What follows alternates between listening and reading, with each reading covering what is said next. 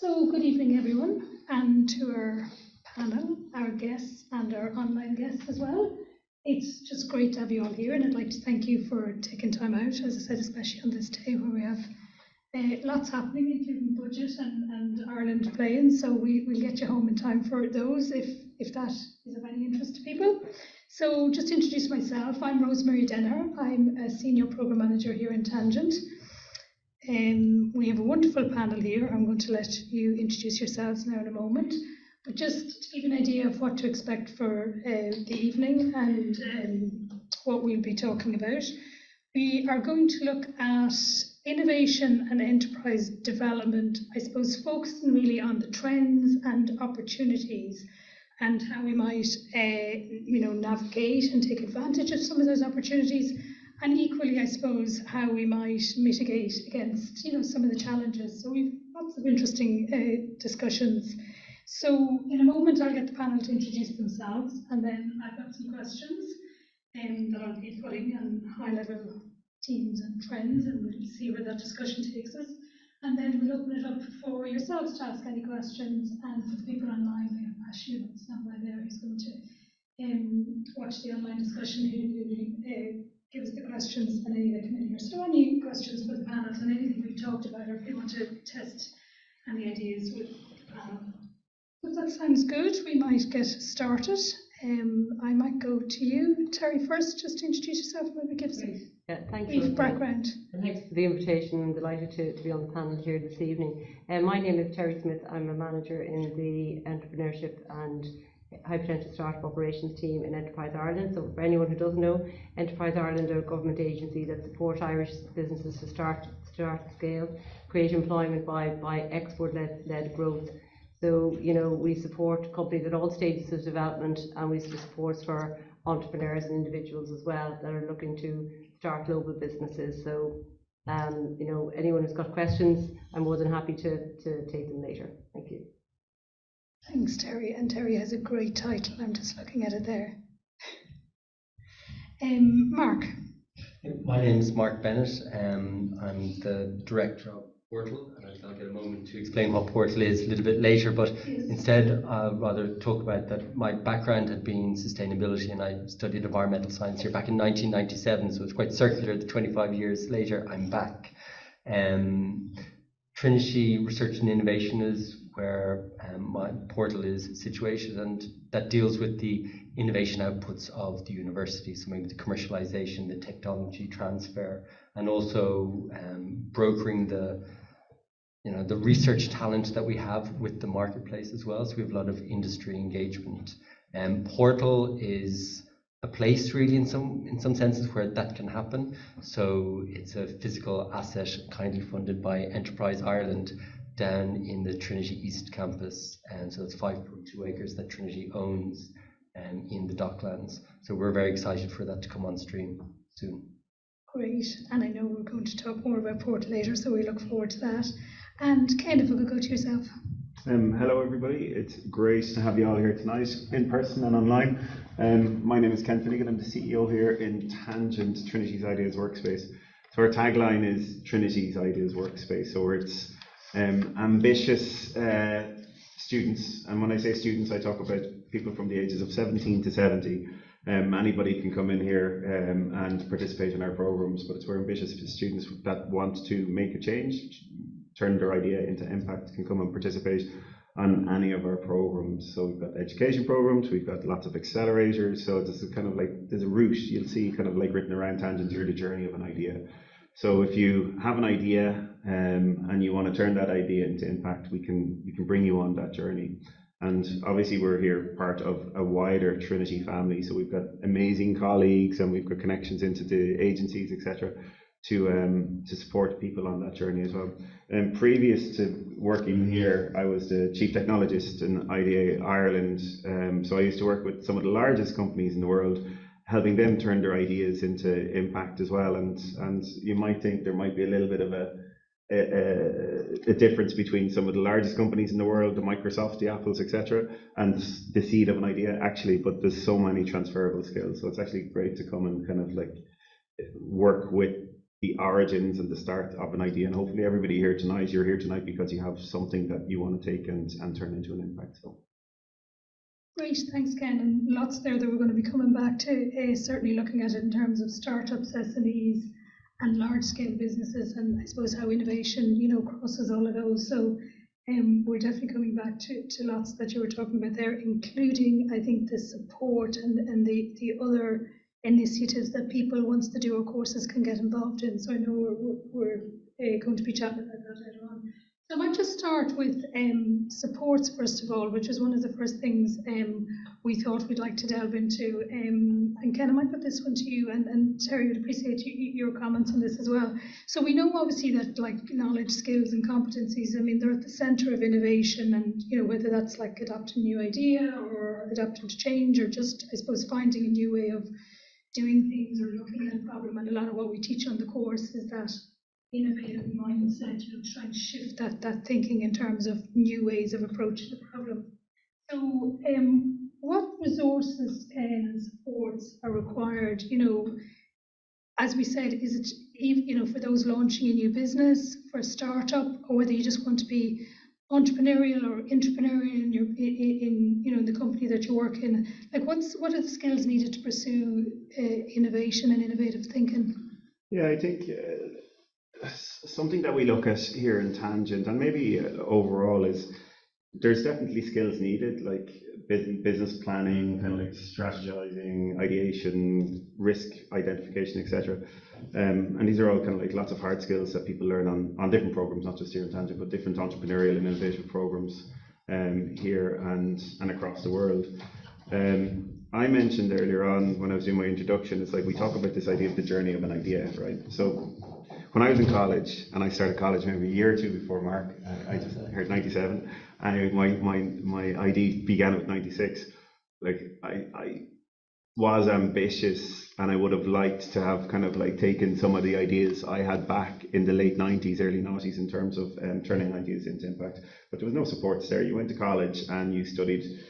I studied information technology and telecommunications, and my ambition was to have a startup. That was always what I wanted to do, but I never knew how to do it. So you'll see kind of the likes of Tangent and other innovation hubs, university-based innovation hubs.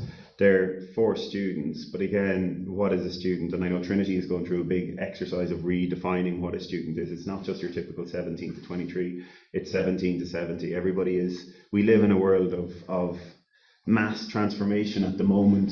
Artificial intelligence, automation is disrupting everything. So actually, if we want to be prepared, or if we want to be ensure that we're, I hate the word relative, employable, whatever we want to say, we kind of have to upskill, and that upskilling, we can teach the skills, right? But what's more important is first of all, the somewhere like this, like Tangent, you can come where you can take that idea, you can upscale.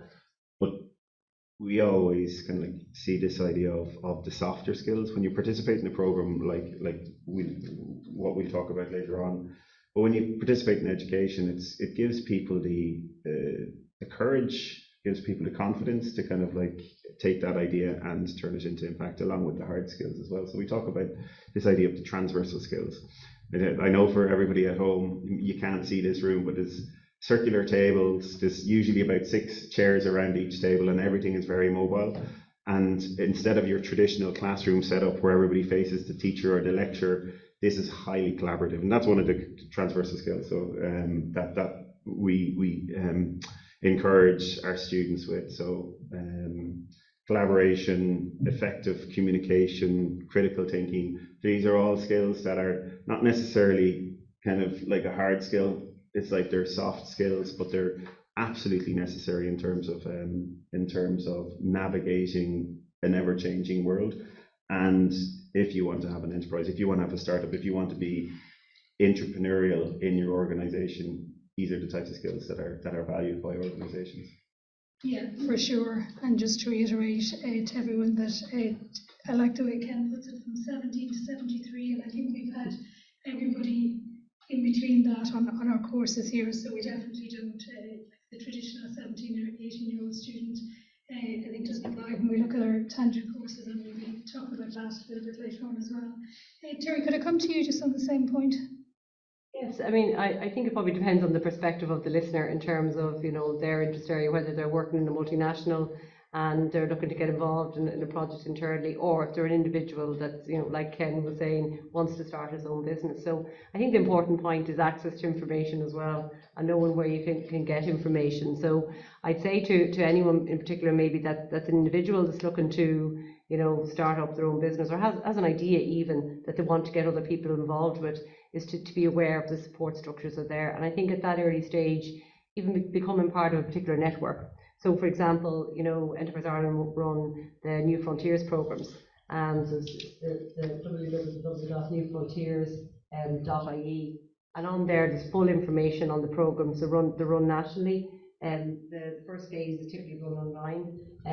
Someone could still be in their day job and get involved in it. And in those kind of networks and programs, people can get access to other people. So probably similar to what's done within Tangent and with the programs that you run here.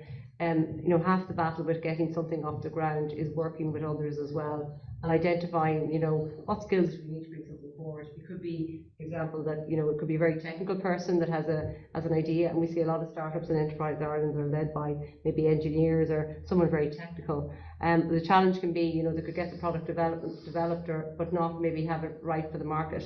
So it's getting that balance of skills on the team, and even identifying as well what your own skills gaps are. I mean, one person and one founder, isn't necessarily expected to know everything. So I think, starting out, just building those networks, understanding where information is available. And we have a portal as well in Enterprise Ireland. It's www.startingireland.com. And on there, anyone can go in and see, okay, I'm in a particular area, a particular sector, where can I access information? So I think accessing information is important, because there are a huge amount of supports out there, and it is about kind of knowing where to go to find the right information for you. But I'd also encourage people as well. There's a huge amount of information available online. There's a lot of online learning opportunities, even people listening in here today. But I think getting out to events and meeting people as well is also very important, and striking that balance. So so I think that our portal is a good starting point. But equally then, if you're working within an organisation or a large organisation, even reaching out to management internally, and trying to navigate your way into how you can maybe make changes internally, or bring other people internally along with you. And a lot of the large multinationals I know have their own entrepreneurship opportunities as well. So it's not being afraid to reach out and ask for information. I think is a really important message as well. Yeah, no, that's great advice, and we can put some of that information, those links, and that up on the website, just so people have access to them. So that's great, Terry. Thanks. So the next thing we're going to look at is financing, maybe very apt on the day that's in it, on budget day, although I think most of us haven't had a chance to digest what exactly is going on there. Mark, if I could ask you, so obviously the right type of funding is going to say important, but it's probably critical, isn't it, for innovation and growth, and I suppose particularly important maybe at the early stage startup, but right through as the business scales and right through the life cycle of the business. So could you just talk to us briefly about the different types of funding and what types of funding are necessary, to drive that innovation and growth? Yeah, I'd be delighted to. And I think one of the things that I would say, and it's very much Terry's point about going and talking to people run headlong to try and get funding even before they've fully bottomed out if they have a business. So the best way to do it is check with the market, the people who will pay you hard, cold cash money for your product. Unless you're in the very high innovation phase, such as maybe in Trinity, for example, you've got an architecture around you and you can work on a piece of licensable technology. But if you're out there in the world and you're at your kitchen table and you're thinking, I've got a really good idea, I want to go for this, I'd say the first thing to do is to go and talk to people who are already running that business or who are off-takers of that service. And then once you've understood for yourself that it's worth your time, then you go to people like Enterprise Ireland. So I had my own experience of doing a startup, and I pitched for competitive start funding. I was very grateful to get it, and it was super. And that's a nice process where you take your idea and you walk it in front of an investment panel. And if you've never done that before, that's quite a big thing, even in and of itself. And even to get to that far, you have to give a pitch to camera. And Enterprise Ireland do it in a very interesting way, where it's a timed camera and you've only got one chance to do it. So again, it's just really getting you into that mode of being able to do the elevator pitch, being able to be credible in front of people who are, going to give you, in this case, state money. Following on from that, my experience was that I took down small business innovation research funding, which was an innovation that Enterprise Ireland had come up with, and it was with the local authority who had identified a challenge in the city that could be, worked on by startups, and that was excellent. And then you start getting out into you can have follow-on funding and the high potential startup unit funding. That's when you're really starting to gain traction.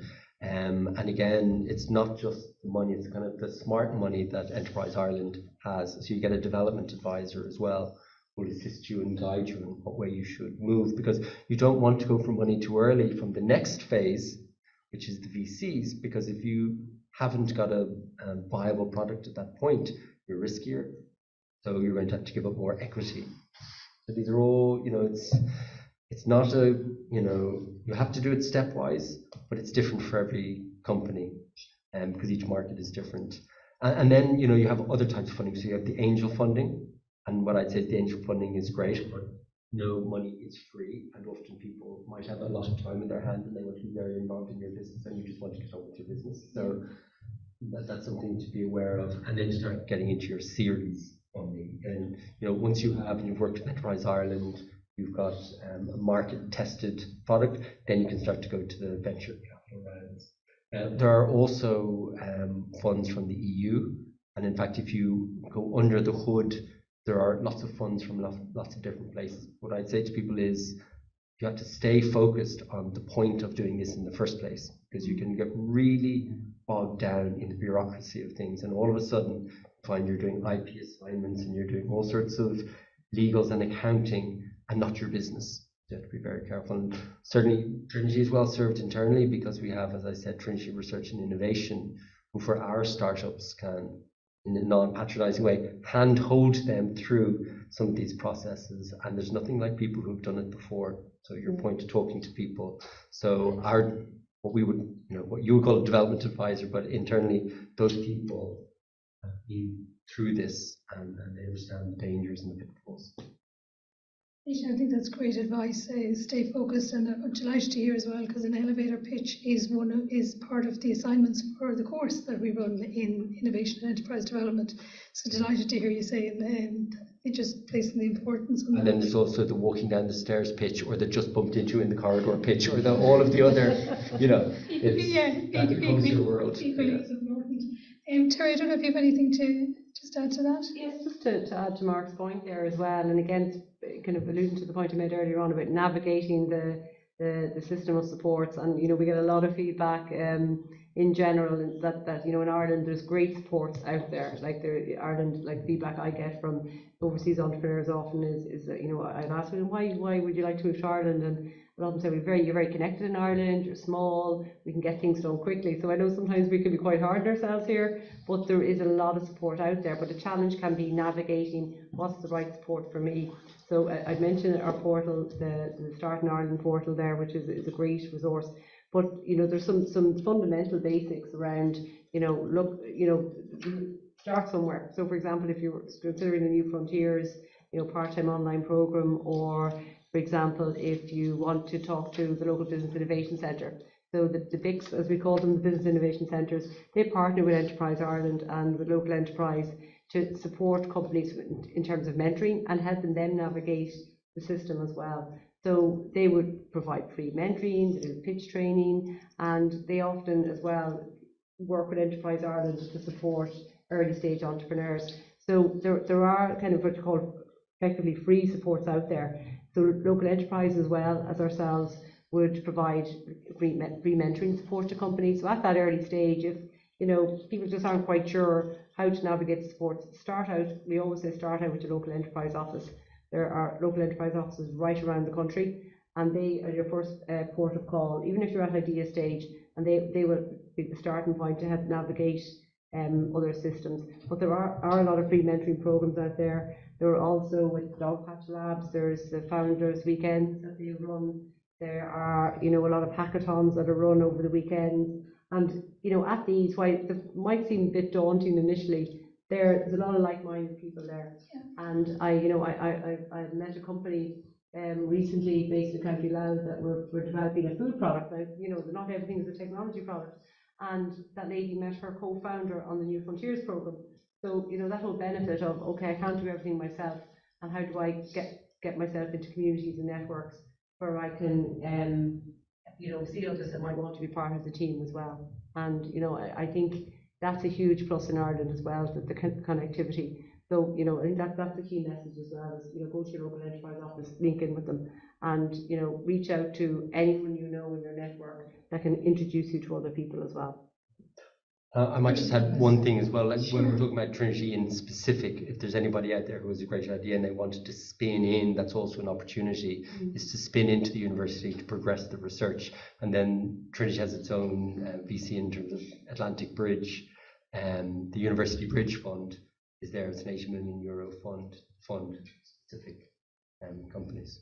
I think, Terry, your advice is great, because sometimes the information is all there. It's just trying to find it, isn't it? So it's to reach out to your network and do the research to get the best information and the one that suits.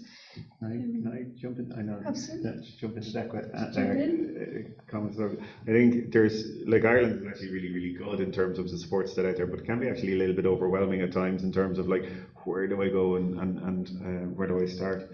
I guess even from, like, and I know you've mentioned about spin-ins from a Trinity perspective, but even from a Tangent perspective, we've got 6 accelerators ourselves. So we've got multiple different 7 postgraduate programs that we run here, and that is about equipping people and individuals with the capacity to come up with their ideas and develop them, and then go to the local enterprise offices, so develop the skills to seek funding.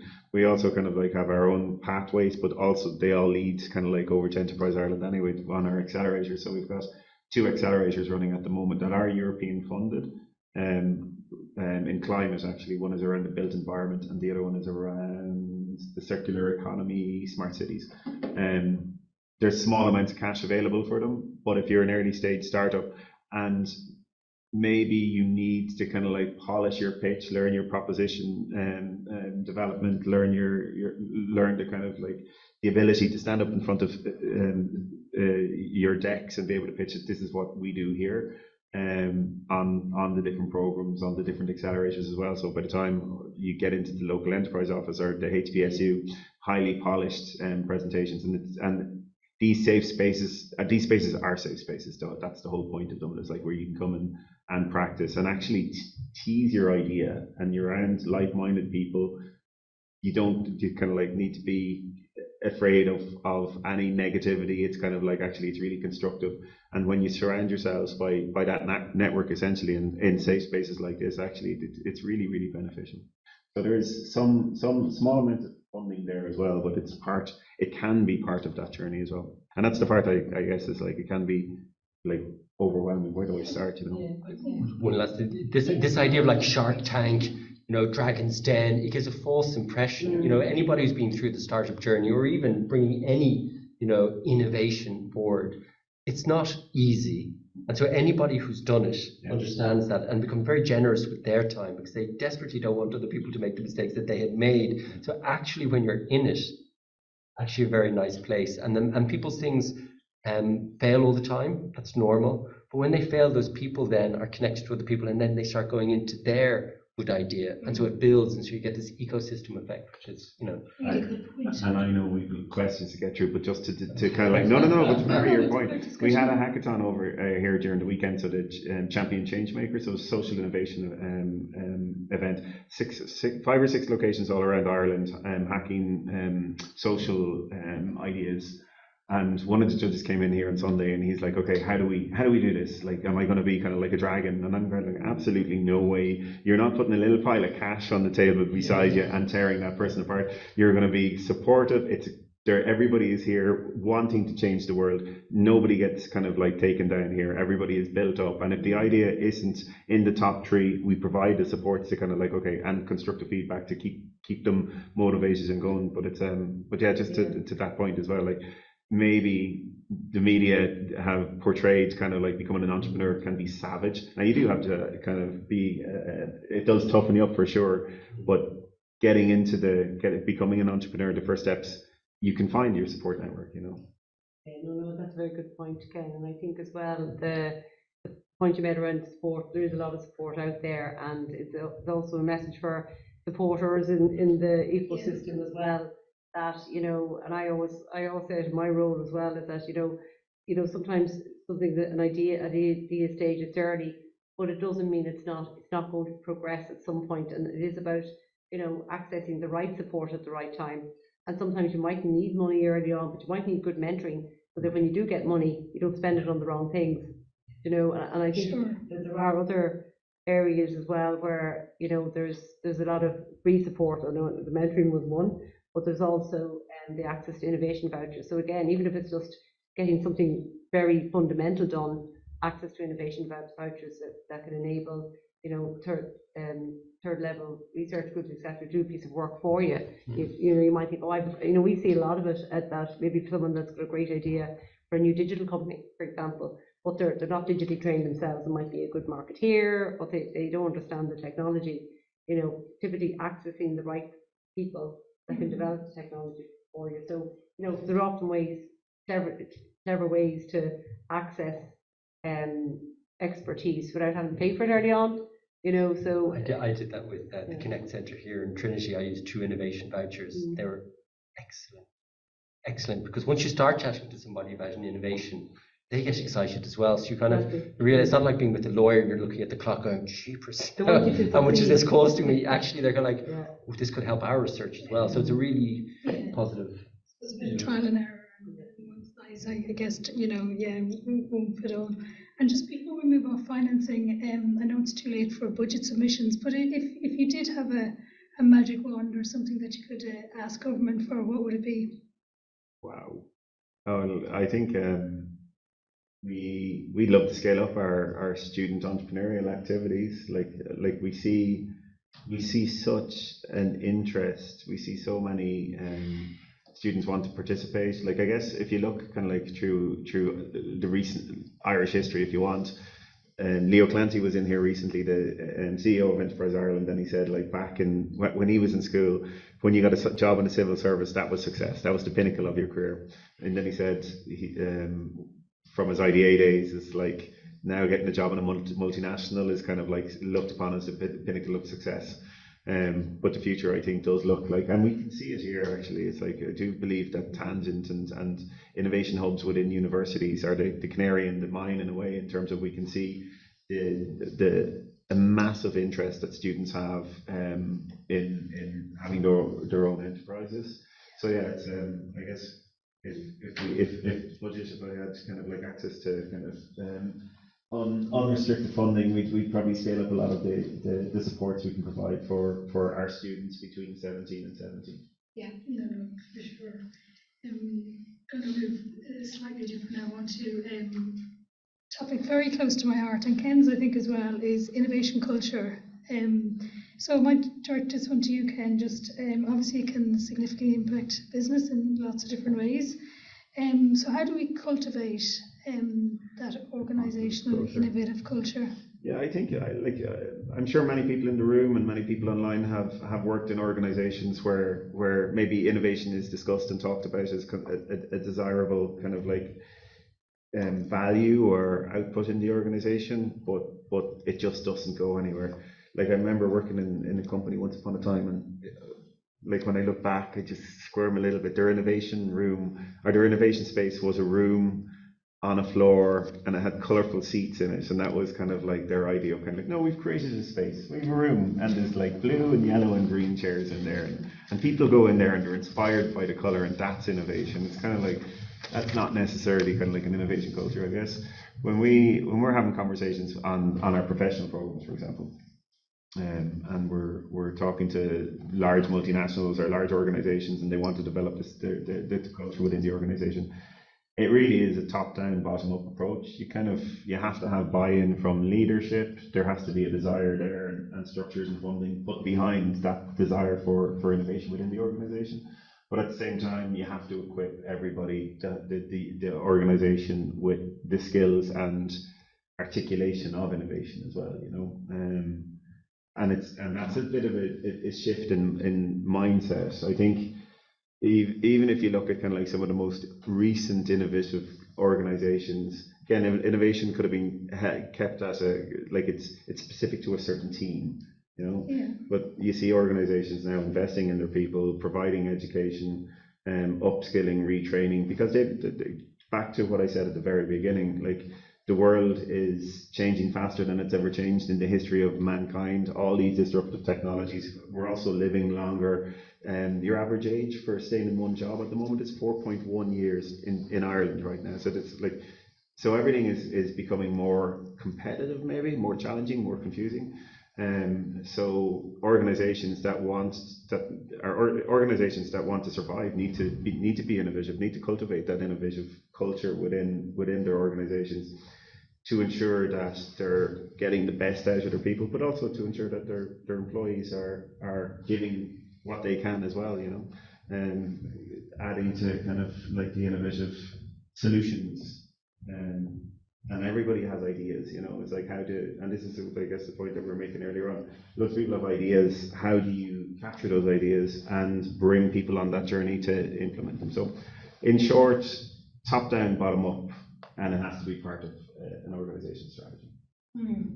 For sure. Next, we're going to probably talk around that whole piece about recruiting and retaining and nurturing talent. But I don't know, Mark, did you want to come in on that, just on what we're talking about there in terms of culture? So I was working at one stage. I'd been working outside of Ireland for about 10 years and came back, set up my own company, and then transitioned into Dublin City Council doing kind of green business sustainability work. And at that moment, they had the fancy room called the studio. But what you could see is that innovation means different things in different contexts. So for Dublin City Council, they got together people from the different divisions, and those people, I have to say, all respect to them. They worked so hard and they really got stuff to happen, but it was against the headwind of that organization didn't see itself, not in a bad way, because of course in the public sector, often it's slow and steady. And it's actually slow and steady that has managed to win the race and keep the whole country together and moving forward. And so you don't want to break the good aspects of that. But you could see that it certainly wasn't the room. It was the people in the room who used that as their kind of base and went out and sourced innovation, showcased innovation, and showed people that they were actually doing it already. And that in the drainage department, when they'd come up with a patent, as they did, for how to inspect gullies, that same process could be used in street lighting or in some other aspect of the organisation. But what was the sequence? Then I left Dublin City Council and I did my own startup. And at the end of that phase, I started with an Italian company called Talent Garden. Now these guys were like born on the internet level, innovative. I joined the leadership team, and I'd say I was older by 15 years of all of the rest of the leadership team. They're all sub 30, and they'd raised 12 million, and while I was there was a raise of another 43 million. And that place was singing with innovation. It was the business of the organization, was innovations. It did innovation spaces, and also an innovation school. But for me, the interesting thing was that it wasn't that here's the mantra of innovation, and we're going to keep saying that. Because that gets really boring and people stop listening, and it's like the principles or whatever. And I remember our CEO, very good guy, very just, extraordinary. But he became frustrated that when he would ask people, well, what is the principle? What are the principles that we're working to? Didn't really know. People are not going to learn by rote. That's almost anti-innovation. But instead, when we started talking about radical candor, for example, this new way of dealing with each other, and that if something was wrong, that you weren't afraid to say it was wrong because you'd created a safe space, that it wasn't personal. It's that one thing. Compared to all the rest of things you do well, that one thing didn't go well. Let's surface it and talk about it. And there are everything in beta. We did all sorts of things. And so that was almost like falling forward down the hill of innovation. And I'd say if I was to choose the two modes, I think it is, of course, very organization specific, but there was something very compelling about that because it really made you believe that anything was possible. that actually you could do an Amazon Web Services on it. You know, you could have a business here, and then you've innovated and you've spotted an opportunity, and all of a sudden that's the whole direction. So that's started happening with that company with education. And it's such a powerful message, you know, anything is possible, just even as a tagline, absolutely. Jerry, can I just ask you then, in terms of, I suppose, talent acquisition and nurturing talent and retaining even talent, like, you know, what can businesses do to make sure that they have that requisite talent to foster this innovative culture and innovative initiatives? Yeah, I think at the moment, I know a lot of companies, like early stage companies, startup companies, small companies, even the multinationals, everyone's competing for talent. And the challenge then is, okay, like from a startup point of view, it could typically be, okay, how do I get the right people on my team, and how do I incentivize them to get on board?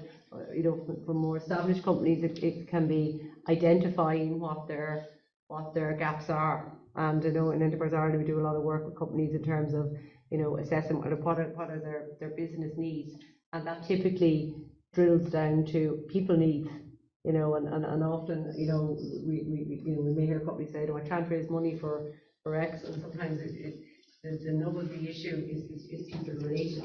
So there are a lot of supports out there. I mean, Enterprise Ireland runs a new Spotlight for skills, Spotlight on Skills program. It's delivered online, and it helps companies develop a plan in terms of, you know, identifying what the skills gaps are, etc. There's also the piece there around, you know, the cultural piece in terms of, you know, not everybody's looking to move to another job all the time, and people, you know, I think realistically would like to probably stay where they are if they've got the right opportunity, or if they've got the right you know, work-life balance, and you know interesting work, etc. as well. And you know, having the latitude to move internally is not always realistic in some companies. If it's a small company, but I think, you know, understanding what's important for people, because everyone is different, and I think there's a level in organisations as well in terms of, you know, initiatives that are, you know, going to satisfy majority of staff, but it's having that blend, because sometimes, you know, what everyone finds, you know, important to them from a skills building point of view will vary from person to person. So it's about having that flexibility maybe as well in terms of, and again, organisations, even if they're small companies, you know, find out, you know, what's available to help you help your staff and help you recruit staff. And you know, I know in Enterprise Ireland we've over recent years launched our graduate programs, and there's actually support for companies to take on graduates, and graduates equally to be aware that this support is out there as well. You know, and to maybe target companies that you may want to work for as well. Don't be afraid to do so. So it's back to the point I made earlier on around information, and you know, with the internet now, there's a lot of information out there for everyone, and I think it's about you know, knowledge and information, and using that to deal with whatever your scenario is in terms of your company and your skill situation. Can I maybe give an example just in terms of a company that we've worked with that have used an innovative culture as kind of a selling point, a hiring kind of like a tool for their organisation. I won't mention names, but it's one of the largest legal companies in Ireland. And when you think of law, you don't really think of kind of like, okay, really like innovative, entrepreneurial kind of culture. Like law hasn't changed; they still wear wigs and black gowns, etc., etc. But this legal company, we've worked with them for a few years now, and the CEO recognises that actually with the emergence of artificial intelligence, for example, that instead of law students or law employees having to go through tons of texts to find kind of like precedents and all this kind of stuff, actually it's like how do we encourage, or how do we adopt artificial intelligence? So we partner with this organization, and we provide them with the skills and tools to kind of like articulate innovation, to articulate their ideas, to build their business plans, etc. But they've also brought an AI company in as well to demonstrate the possibilities of technology. And so this is kind of like really interesting from like from our perspective, but also kind of like it's like a leader in innovation. As I say, legal, giving their staff the tools to articulate. Actually, we can use artificial intelligence to do X, Y, or Z, and it's absolutely a retention tool for the organisation as well. They are holding on to their staff longer. The staff are kind of like able to demonstrate, actually we've an idea, brilliant, as opposed to, oh no, not again. You know, it's like that idea. So nice examples out there. And do we think that we can see that change like post-pandemic? Because you know the crisis can lead to, I suppose, remarkable innovations and insights. Like, have we given ourselves as individuals and organisations like just even permission to be more innovative? Do you think, post-pandemic? I think it forced, it was probably forced a lot of innovation in organisations that maybe, things got delayed. I know even on our own team internally, we had to go working, from home, as a lot of people did. And there were some, like our CSF competition, for example, we would people coming in pitching in person, and a lot of work done in person, and we had to switch overnight to doing everything online. And sometimes it takes something like that to people can be very, in general, very innovative. And I think the word innovation it's thrown around a lot, and a lot of the time it's about doing things creatively, just making small changes. Often innovation doesn't have to be some massive, transformative innovation, subtle, innovations, and giving people latitude to go and, if you think something's the right thing to do, provided that you're consulting and collaborating with colleagues, just giving that headspace to do things. And I find as well, I think with a lot of,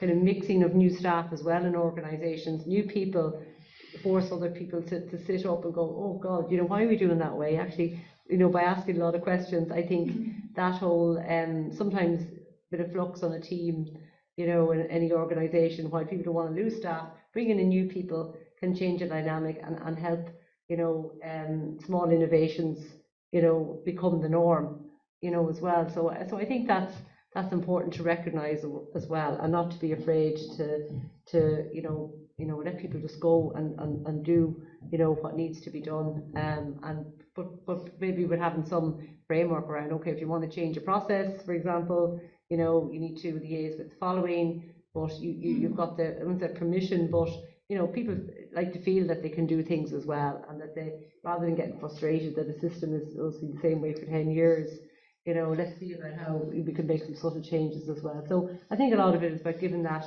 responsibility and the responsibility over as well. So I think it's a great idea, because a lot of even the students who come in think it has to be that big, aha moment, and it really doesn't. Like, as you said, a lot of innovation and innovative thinking is about something really small. It could be a process or even a tweak to a product that can make a huge impact. And I think that's what we say, you don't need to come with a big idea, you just need to come with an open mind as to how things can be done differently. Yeah. Great, thanks, Terry. So the next question mark is for you. So this is on Portal, which we're very excited to hear more about. So I suppose Trinity, it's quite unique, I suppose, in that way, in that it, has that connection with enterprise and academia. Can you just tell us a little bit more about Portal and its work and what it's doing?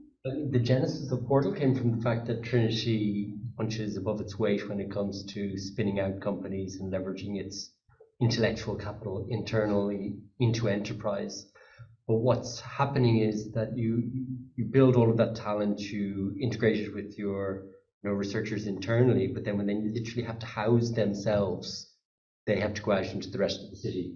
Good for the rest of the city, but not as good for Trinity as it could be. And is there a way that you can actually have both things? So Trinity has 5.2 acres down in the Docklands, as the freehold for that now, and wants to develop a new campus there. And part of the plan is 2 warehouses that are on that space, and some other buildings will be about 5,500 square meters of space that we can put 330 desks into across different formats of open plan or hot desks or private offices. And in there we can have our spin outs, we can put spin ins, so people who want to bring their business into the university. But we can also bring relevant startups from the ecosystem. We can have our public policy partners be able to interface with people in an environment that they don't have, and we can, also interact with the corporate partners that are around there. So there's an incredible concentration of brand equity and international connectivity in that area. You're very short to the airport. So as well, it's kind of, it sounds terrible, it's kind of part of the beauty pageant line as well, of when we have executives coming in internationally and they want to see the best of what Ireland has to offer. What we're looking to build is something that'll be an exemplar, not just for Trinity to show what it's doing, but for the ecosystem within Dublin, but then also nationally as well. How can we use it as a showcase for Trinity and the rest of the country to generate more economic growth, but also for Trinity to do its mission, which is to move the agenda forward, essentially to solve some of the big social challenges that we have in the world. So it's massively imbued with a sense of purpose. Physically, it's about 5,500 square meters, and we also have a 100-seater event space. And something I think that's really, really crucial is that we'll have a public cafe as well.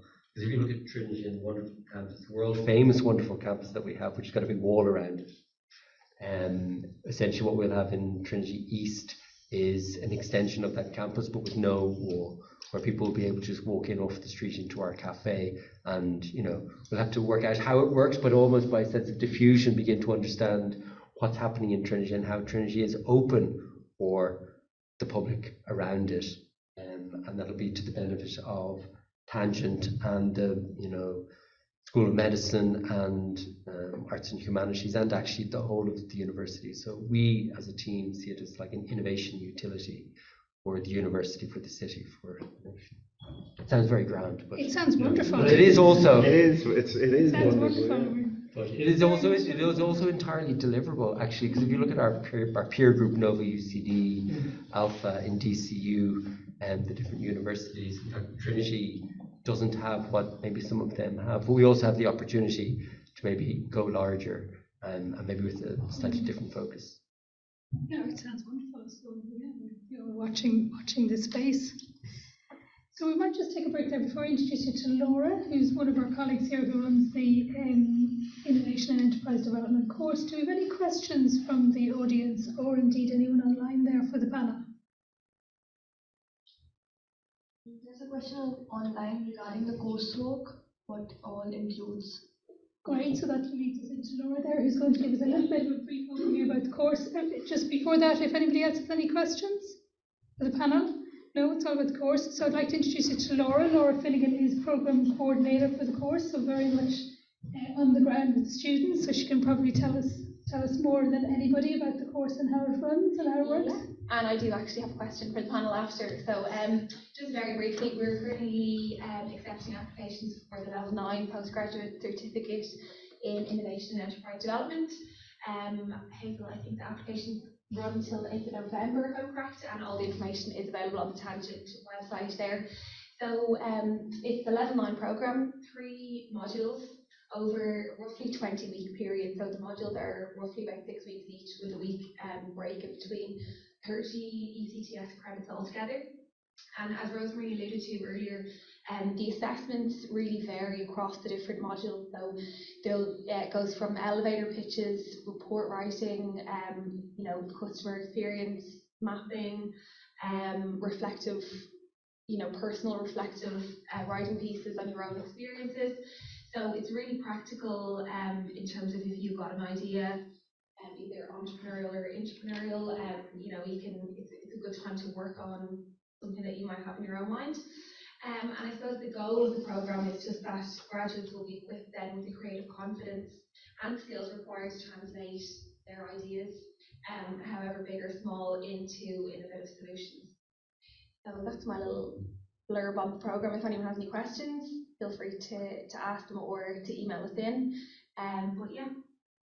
Can I add just a little bit to that? Thanks, Laura, because I think what we covered off a lot of questions around finance and taking an idea and turning it into impact. But I think it's really important like, this program is not just about commercial startups. It is social, cultural, kind of like, it's not just about kind of like motivated people making lots of money. So we do get lots of people who have kind of like really interesting, maybe they've encountered something challenging in their own personal lives, their families, or wherever it might be, and they have an idea to make the world a better place, essentially. Like, and we have so many examples of that. Kind of like Food Cloud is the one we talk about all the time. They won, or they've participated in Tangent previous to Tangent on Launchbox, and they literally, Isolt and her organisation, they employ 75 people now, but they feed one person every 2 seconds with food that was destined to be thrown in our landfill, and they repurpose that. And that's just one example, but there's so many incredible examples of, yes, we do have the commercial successful companies, we also have the cultural, the social enterprises, etc. So it's for this program is for kind of like it's a broad spectrum of individuals. I might just add to that, I suppose another layer, we do have people then who, you know, maybe their goal is to, I think somebody mentioned it earlier on, just get the confidence or the competence, you know, to be better at their job, to move into a different area within their organisation. We do get lots of people who are looking for career change, and, you know, this maybe opens up that possibility. So it's just for people who want to think and act more innovatively and creatively, either within an organisation, but we have everything from large-scale organisations to SMEs to sole traders to, you know, unemployed people as well who maybe have an idea. So important to say, you don't need to come with a goal and then go in mind. You don't need to come with a business idea. You'll definitely leave with some ideas, but you don't need to come with an idea. And that network as well. Like yeah. So a huge part of the work there is, Laura mentioned, in part of the assessment is group work as well. So you build a really strong network with, you know, these people become a little bit like your family, maybe, you know, for the course of the program. But one of the great advantages, I guess, that our alumni would talk about is that network of people, you know, like-minded people who are trying to do and act the same. And actually, we've had businesses start up out of the courses, you know, where people have got together with their ideas, come together and pooled their resources and skills, if you like, and went on to successful business. So, yes, really, I suppose it's for anybody, really, you know, is the course. It's Springboard funded, so for people in employment, you just pay 10% of the course fees, and for the unemployed people, it's completely subsidised. But if you go onto our website, our email address, phone numbers there, you can get in contact directly with myself or Jane, who is the student recruitment officer. We can help, you know, talk you through either the course or the application process, any of the courses right for you. Does anybody have any questions there we can help with before? Laura, I think you had a question. Yeah, can I ask just before you finish, just the three of you, I guess, what would be one piece of advice if someone had a big idea, small idea, no idea, but was just looking to be innovative or get involved in an innovation of some sort? My hobby horse, my hobby horse is that all of a sudden everybody seemed to get afraid of the phone. And, you know, the answer is not on, no, with all due respect to all the answers being on EI's website and New Frontiers, but actually, not on the internet, it's in people's minds, and it's the advice that people will give you. So the number one thing you do is, and you'll be surprised if you pick up the phone to suppliers, competitors, you know, people are, like I said, very generous, surprisingly generous. And I think being in an environment, you know, where you're around motivated people, it'd be very hard to get a job or be in any other situation where you'll be surrounded by so many bright people who are motivated to change the world, whether it's their own world, whether it's their community, whether it's the whole world. That doesn't come around so easy, you know. That's pretty precious, and I think that's an experience that people should treat themselves with at least once in their life. So I think everybody should do a startup once in their life, and at least it gives you great, you know, resilience, I think, into the future. Great idea. It should be on the school curriculum. Yeah, I think the idea of even the programs that you run here, the postgraduate programs, are a great point from that point of view. Okay, someone's an idea, they've got that itch maybe to start up a company or, you know, bring something forward or whatever. You know, becoming part of those programs or courses, being a participant, it actually, it's the point I made at the start, opens up that network. I studied an undergrad in Trinity many years ago, but I did a postgrad through Enterprise Ireland, and it was for our client companies. And I remember there was about 20 of us on the programme at the time, and a lot of that group went on to start up companies afterwards, because again, they didn't necessarily do it with other people that were on the teams, but they built up that network. And they use that network for, I need access to a good accountant, I call, my buddy from the course, or, I need a bit of mentoring or help, I know they're an expert on law, I'll reach out to them. So that point I made earlier on about building that network, participating in these kind of programs, I think is a fantastic idea, because it builds your network, gives you access to other people, like-minded, and other people with maybe skill sets you don't have yourself. And they, and I find people generally want to help other people, but by participating in the programme, Laura, that you're briefing on today, that kind of thing I think is really, really important, because often, starting a company can be quite isolating, and I think, getting yourself into that community to build your own skill set, but also build those connections on programmes like this, I think is really important. Because you're giving yourself a frame within which to do it, direction. Yeah.